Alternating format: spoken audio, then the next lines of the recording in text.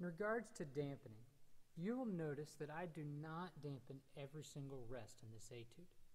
It is physically possible to do this, but I feel like it takes away from the flow of the work and becomes too cumbersome.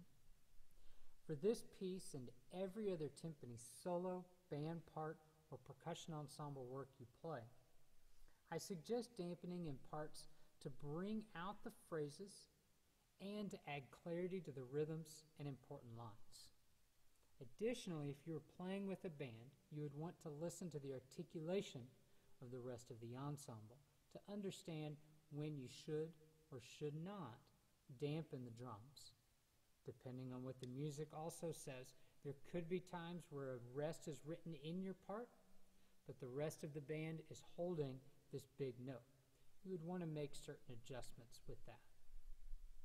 Specifically for this piece, I work to bring out the big phrases, the syncopations in measures 2, 3, 25, and 26, and to make the timing clear in measures 10, 11, 19, 20, and 33.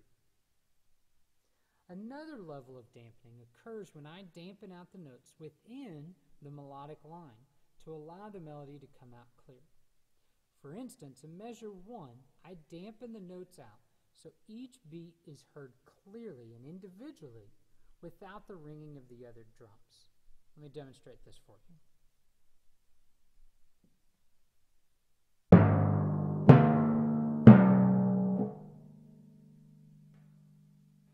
So you notice when I play the D after the G, I dampen out the G when I play that D. And then when I come down to the B, I dampen the D on the same beat.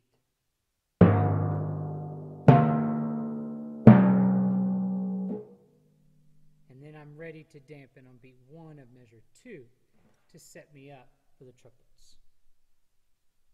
I also do this in measure 15 to make the last statement of the A section to have more closure, and in measure 33 to have a clear transition into the metric modulation. Technically, work to have your hand dampen the drum in the playing area and to not make any noise. You don't want to hear the hand hit the drum when you dampen. I use the padding of the back 3 fingers and sometimes my thumb to cancel out the sound. I do this, or sometimes I do this.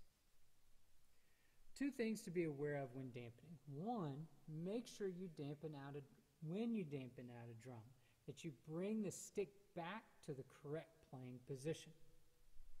Don't let the mallet head remain out too close to the center of the drum.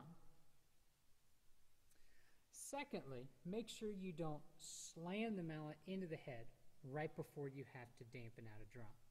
You always want to make sure you strive for a full, rich sound on every stroke, no matter if you're going to let it ring or you're going to stop the sound.